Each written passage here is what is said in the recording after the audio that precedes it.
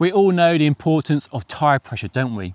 Too high and you compromise grip and traction, while too low you run the risk of a puncture and the tyre squirming around on the rim. But how do you check your tyre pressure? Do you simply use your thumbs and press the tyre and go with feel and guesswork? What if there's an easier way, a more precise way using your smartphone? Well, today there is.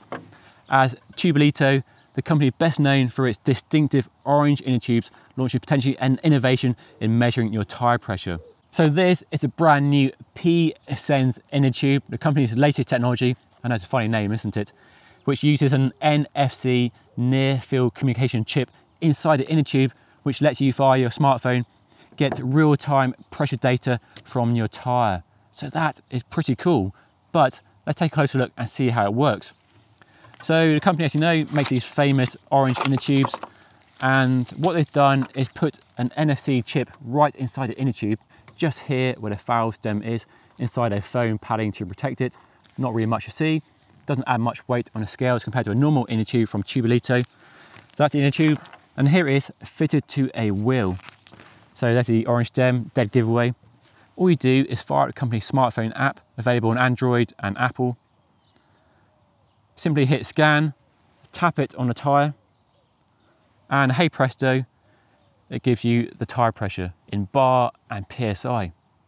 So it really is that simple. Now, I've been trying it all morning and using a Silka digital track pump to test the accuracy of the inner tube. And when I first started using it and hitting scan, it was under reading compared to that track pump by about 4 or 5 PSI. Then after the 4th or 5th scan, it seemed to update. And from then onwards, it gave me accurate and consistent readings compared to that track pump. Whether it's 30 or 20 or 25, the readings were fairly consistent, although about 1 PSI below the Silka track pump, probably within the margins of error quoted by the company for the inner tube, but consistent with that Silka track pump based on my testing this morning. So that seemed to be pretty good. So should we all rush out and buy some orange inner tubes for our bikes? Well, I'm not so sure. Firstly, it's expensive. You're looking at £42 per inner tube, or $50 or 45 euros. So very expensive compared to a normal inner tube, but quite a bit cheaper than the Quark TyreWiz Bluetooth pressure sensor, which is £200, I think. So a lot cheaper than that, but more expensive than an inner tube, and more expensive than your thumbs, depending on how well calibrated they are. The other downside is you don't get live readings from the smartphone app. So every time you inflate or deflate the tyre, you have to scan again. It's not giving you live data from that chip inside there to your smartphone app. So that's a small flaw. It'd be great if you had your smartphone app on, it's reading the data, and you inflate your tyre using a track pump or hand pump, and giving you live data so you can see what your tyre pressure is going up to or down to. So that's a bit of a flaw, really. But perhaps the biggest downside is the fact it's currently only available on mountain bikes, and I haven't used a inner tube on a mountain bike since the days of ghetto tubeless. Yeah, I've been using tubeless for donkey's years on mountain bikes. So that probably is the biggest reason this technology isn't for me in a mountain bike inner tube, because I don't use inner tubes on a mountain bike. But if you do use inner tubes on a mountain bike, I can't imagine there's many of you out there, then you might be wanting to take a closer look. There's no talks of a gravel or road version of this technology, but I think the real opportunity is a road inner tube, because as we know, lots of us still like to use inner tubes on road bikes, where tubeless is still sort of catching on slowly.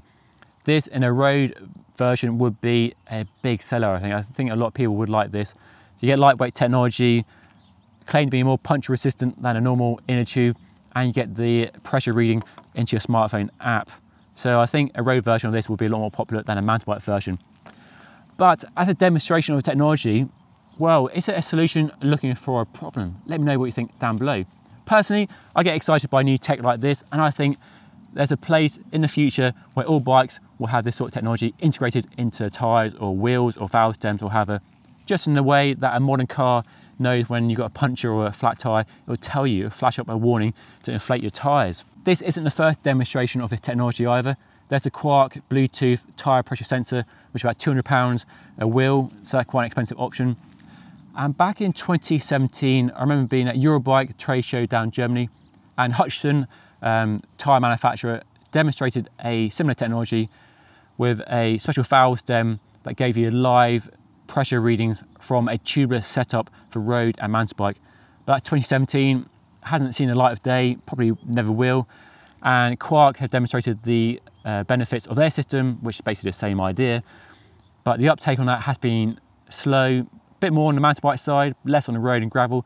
The price is the real barrier. This at least is a lot cheaper than that system. But the real limitation of this technology is the inner tube itself, I'm afraid. Personally, I'm all about tubeless, whether road, gravel or mountain bike. And I'm quite happy to leave the inner tubes in the history books.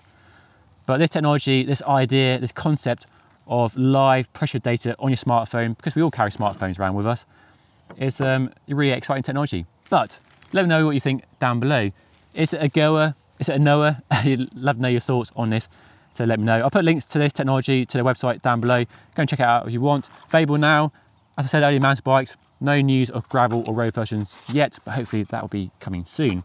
Anyway, that's all for now. Hopefully you enjoyed the video, and if you did, hit the like button, subscribe if you haven't already, and I'll see you all again next time.